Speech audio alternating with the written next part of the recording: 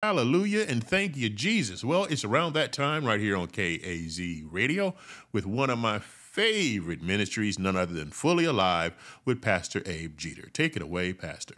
Greetings in that strong and blessed name of Jesus. Welcome to Fully Alive. My name is Pastor Abe Jeter. Today we're in chapter 3 of Genesis. Amen. There's a lot of controversy over the first 10 chapters, 10, 11 chapters of Genesis. Amen. But I believe the Word of God. I believe Genesis. I am taking things literally as we go into the Word of God. All your major doctrines based really in Genesis. And so if you get the foundation wrong, then the whole superstructure will be wrong also. Okay? But anyway, we're in chapter 3. It has to do with the fall. Okay? I don't know how far we'll get today, but ultimately, we're going to be talking about how did Adam's sin impact Adam and how does it impact you? But we're just going to walk down chapter 3, amen, right now. We do appreciate your prayers, amen. All right. Father, in Jesus' name, we ask your blessings on what we're about to do and say, and we ask your blessing on those who are viewing the program today. It's in Jesus' name we do bind the powers of darkness off the minds and wills of everyone under the sound of my voice, and we will give you the praise for it all. In Jesus' strong name we pray. People of God said amen. Verse 1. I'm just going to talk about it as we walk our way down, okay? Excuse me. Now the serpent was more subtle than any beast of the field which the Lord God had made. And he said unto the woman, Yea, hath God said, You shall not eat of every tree of the garden? And the woman said unto the serpent, We may eat of the fruit of the trees of the garden, but of the fruit of the tree which is in the midst of the garden, God has said, You shall not eat of it, neither shall you touch it, lest you die. Now, we said last week that God didn't give the command to Eve directly. He gave it to Adam. And I'm assuming that Adam made it a little stronger. He says, if you touch it, you will die. God said, if you eat it, you will die. But what I want you to know is that Satan, from the very beginning, has been selling us the big lie. What is the big lie? That God cannot be trusted. So you'll notice his approach. Has God said? Notice his approach. Is God holding something back from you? Notice his approach. Is there some good thing God's holding back from you? Now, is there something that it ought to be your right and privilege that God is holding back from you? Is God selfish? Is God dependable? So Satan been calling God a liar from the beginning. Hath God said? He goes on, and when Eve responds, he's going to say, oh, no, you won't surely die. Well, God's lying. And that is a big lie that he's been impressing on the hearts and mind of people from the beginning. Now, you notice in Hebrews chapter 3, and not only there, but they're quoting from the Old Testament, how that Israel could not enter into the promised land because of unbelief. Because the enemy was effective in getting them not to believe God, not to trust God. He was selling that big lie. And if you go back, you remember when God was leading Israel through the wilderness and so forth. There was this Balak. He hired Balaam to curse Israel. And one scripture says, God is not a man that he should lie. of the Son of Man that he should repent. Listen.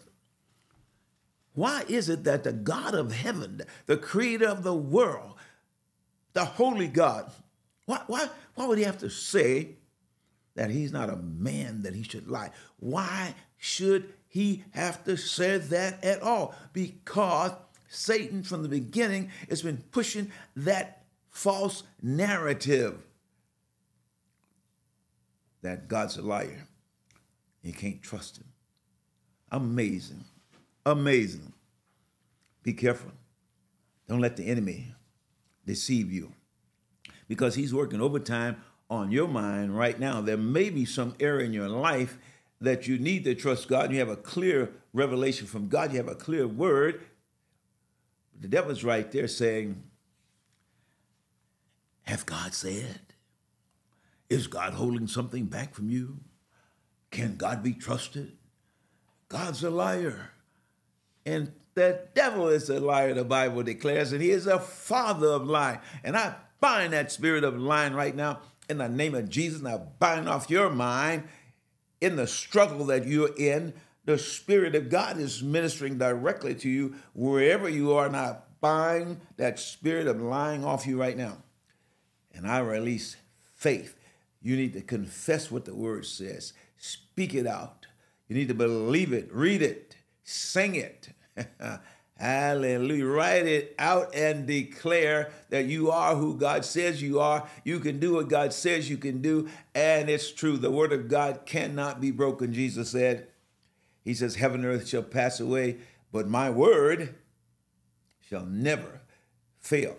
And I don't care how many seemingly failures the enemy can point out. I don't care how many people you know who are saying that the word of God is not dependable because of their own unbelief. You go back to the word. You stand on the word, because the Bible says these words shall judge you in the last days. Okay? Well, praise our God. Anyway, so the devil made that approach, excuse me, that subtle approach. Anyway, verse 2, the woman said unto the serpent, we may eat up the fruit of the trees of the garden, but of the fruit of the tree which is in the midst of the garden, God has said, you shall not eat of it, neither shall you touch it, lest you die. The serpent said unto the woman, you shall not surely die, for God does know that in the day you eat thereof, then your eyes shall be opened, and you shall be as gods, knowing good and evil. No, God's a liar is what he said.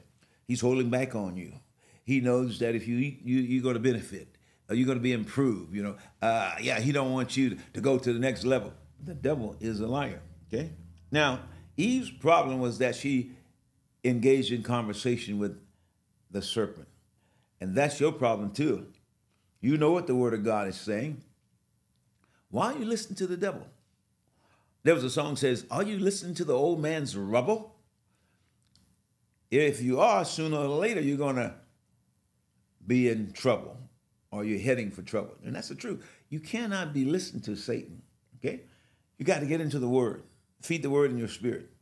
Go back to what the word says. Don't entertain thoughts that are contrary to what God says. Don't be around people that are negative.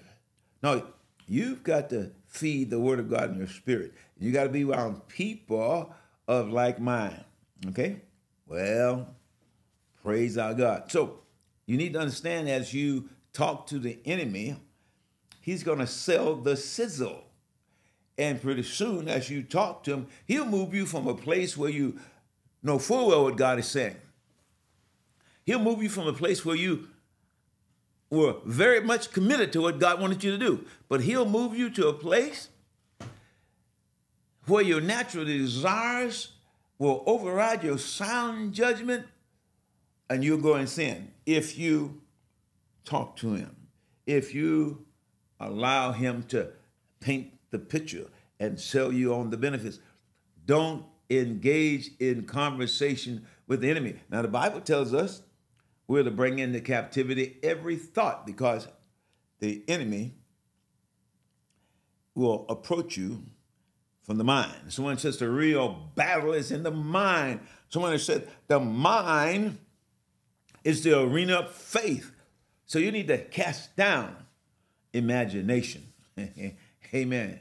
And all that which exalts itself against the knowledge of God. And you are to bring into captivity every thought to the obedience of Jesus Christ. And how do you do that? By feeding the word of God in your heart and in your mind. David says, thy word have I hid in my heart that I might not sin against thee. In Psalms 119, around about 9, 10, 11, okay? Yes, the word. How do I do that? By yielding to the Holy Spirit, allowing the Spirit of God to direct me into the word, allowing the Spirit of God to lead me. Amen. So as you grow in Christ, you learn to hear his voice. Amen. Yeah, you need to learn that, all right? And you begin to learn when God is speaking and when the enemy is speaking. So you can't engage in that conversation, because if you do, he's going to sell the sizzle. And when he sells the sizzle, your natural desire is going to kick in. Now notice Eve here. So as she talked to the serpent, now she never had this situation before. Now I don't know how long they'd been in the garden, the Bible's not telling us how long from the time that Adam and Eve were created that this situation took place. I don't know. How many days? How many months? How many years? I do not know. Okay? Did it happen immediately? Probably. Maybe not. But I do know that she had not been in this situation before. She was content not eating up the tree. Okay?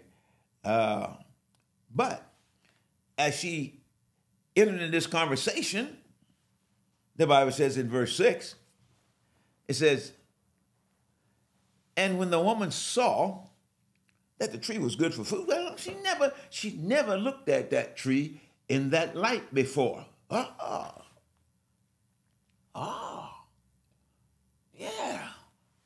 That tree looks good for food.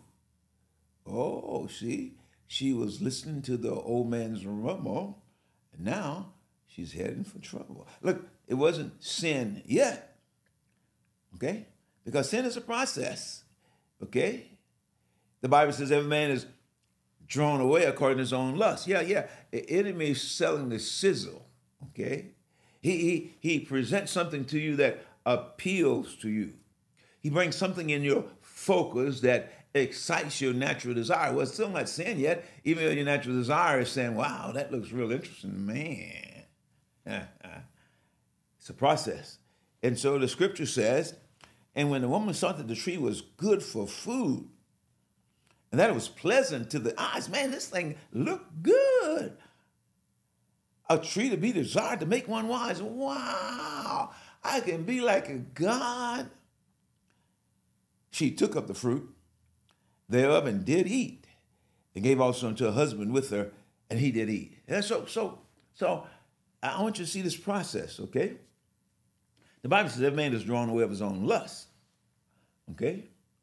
And so when lust is conceived, it brings forth sin. So the idea is that he used Eve's natural desires, okay? These were God-given natural desires. Nothing wrong with our natural desires, okay?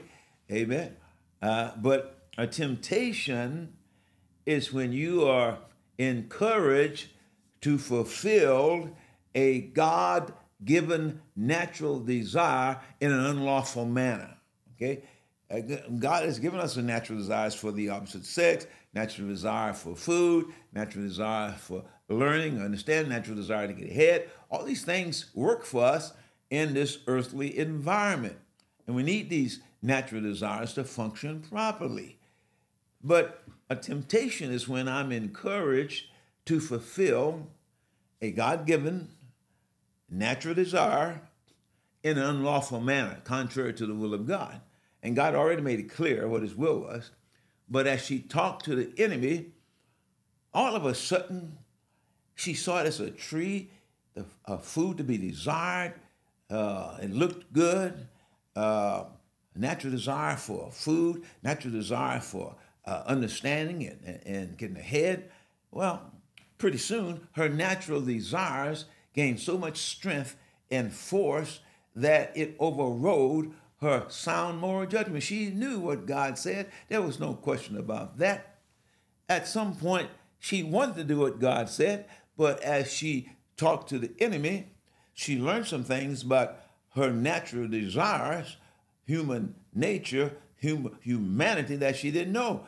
That natural desires can come to a place once they're fired up that they can override your sound judgment, and you give in to that desire.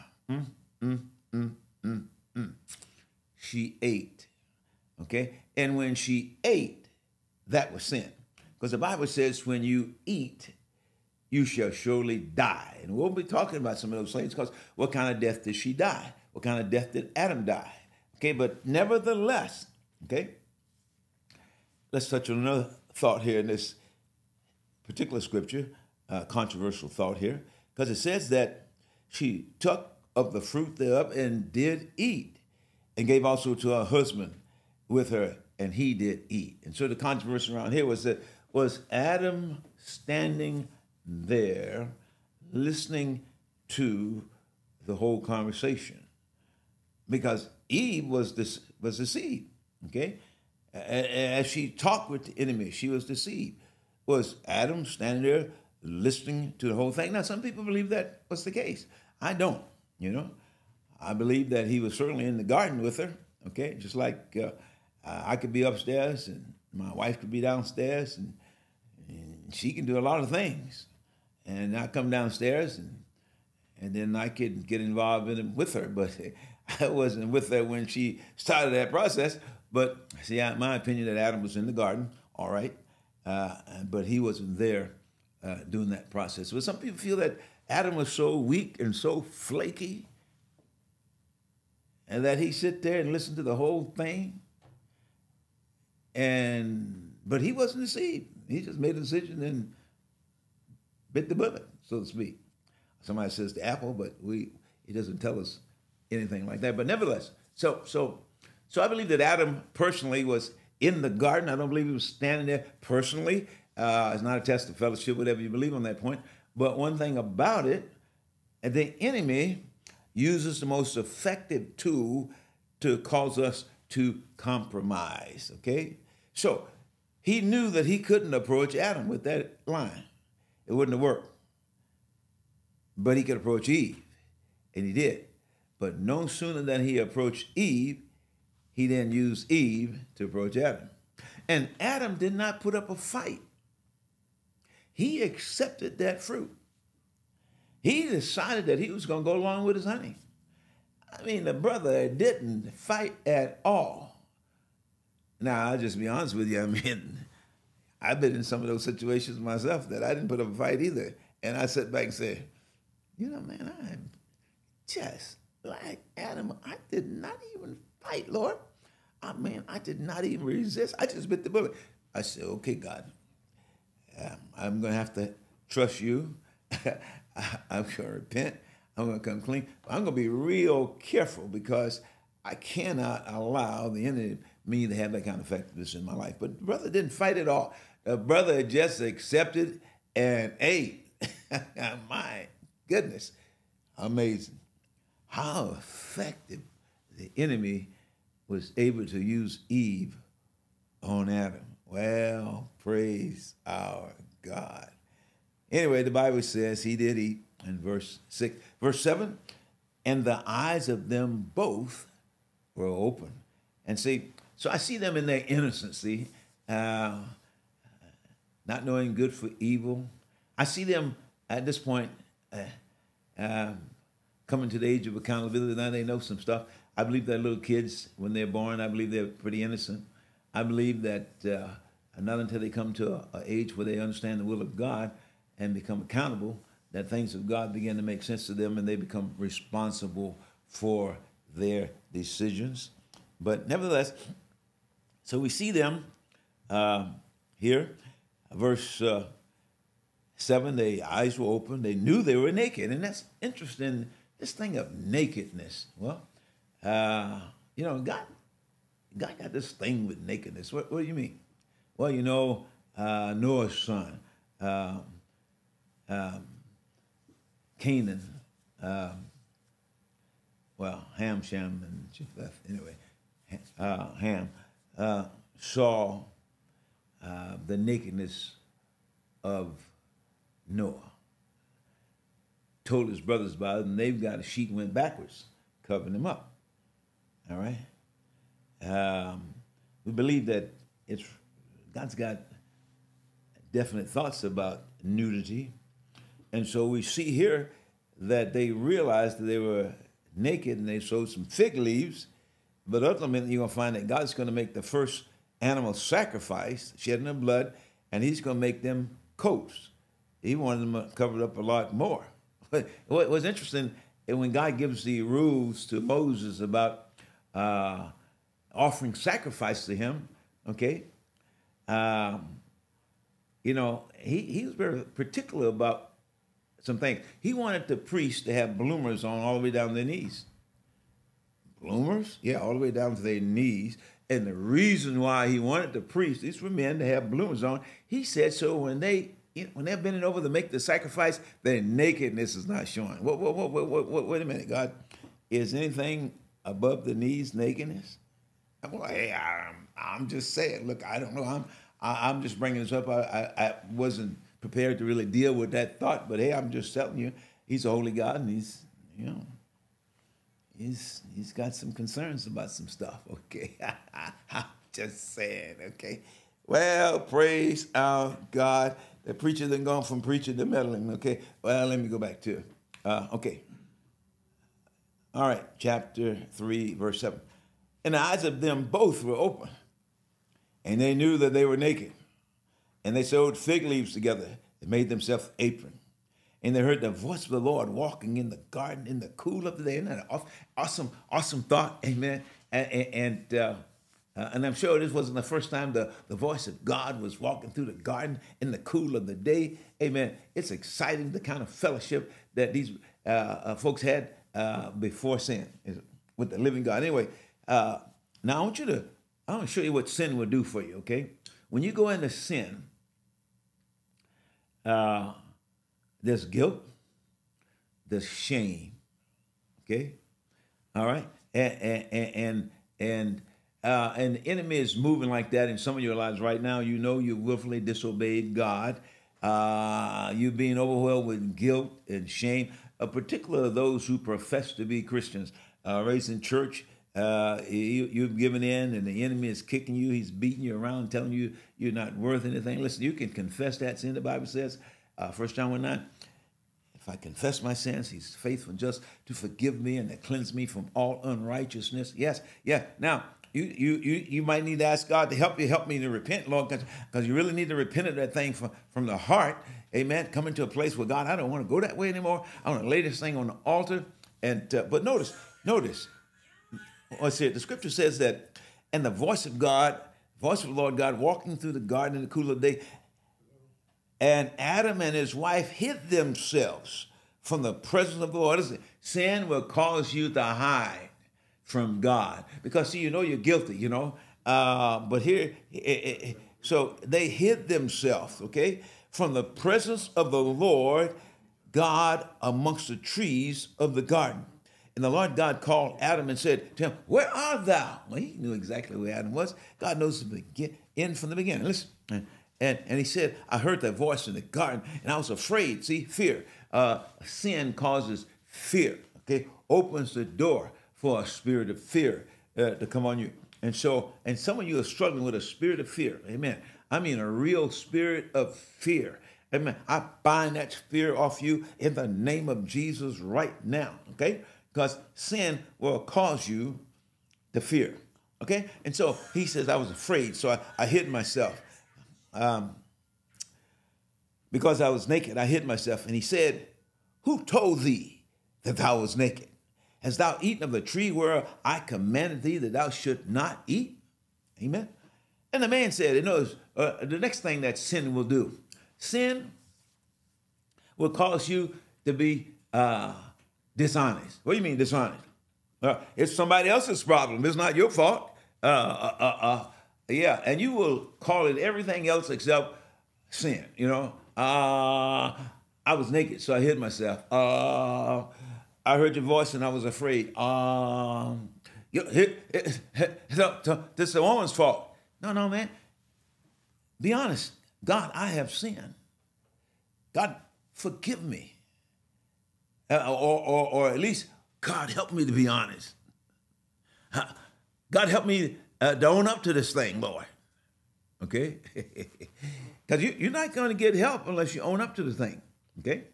Oh, yeah. You might be a preacher and you've sinned. You're going to get up there and try to preach. No, you got to be honest. You got to repent. Okay? You might be a singer, and you're going to get up there and try to sing, and you hadn't really repented of that sin and asked God to forgive you. Okay, you got to deal with that thing. You got to be honest about sin. Okay, listen. Who told you that you were naked? Have you eaten of the tree whereof I commanded thee that you should not eat? And the man said, the woman thou gavest to be with me, hey, she gave me the fruit, I did eat. It's the woman's problem, okay? The woman, and God said unto the woman, what is that thou hast done? Woman said, the serpent beguiled me. Now, she was telling the truth. You know, the serpent beguiled me, okay? The serpent beguiled me, and I did eat, okay? Amen. Praise our God.